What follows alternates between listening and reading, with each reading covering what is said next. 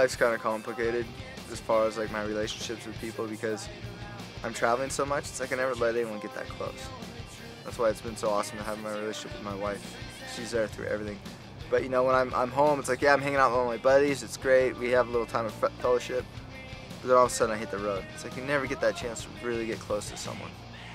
You know, I'm on the road. I'm hanging out with all my. I have like 2 groups of friends: traveling buddies, home buddies. When I'm traveling, everything's great. And a lot of times you're competing against those guys, so that's a whole different relationship because you're competing against them, so it's hard to get too close to them. And then all of a sudden you start getting close from all these awesome trips, and then bam, you're out of there, you're back home, it's summer, and you're hanging out with your other buddies, but you know, you definitely lose that friendship, so it's tricky to build up that where I have someone discipling me.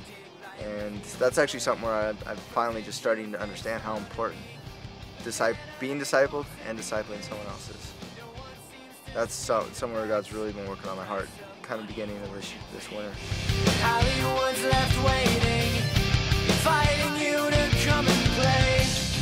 Will you take me? Will you make me? Will you hold me? Save me! Well, God's shown me how important discipleship is just for your walk with God and growing with Him, and accountability. You know, it really helps to have someone that you're just completely open and honest with, that's pointing out things like, you got some sin over there, you need to work on that. And it needs to be someone that you respect and trust. So there's an elder in the church that I'm looking at just hanging out with the next couple of months, and it'll be interesting because someone from the outside can look into your life and see a whole bunch going on that you'll just be completely oblivious to.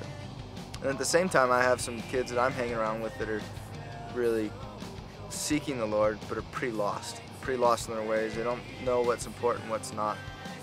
You know, and just that's where that discipleship, bringing someone under your wing, and just showing them, hey, this is what God's Word said. Bring them straight to God's Word and point it out to them.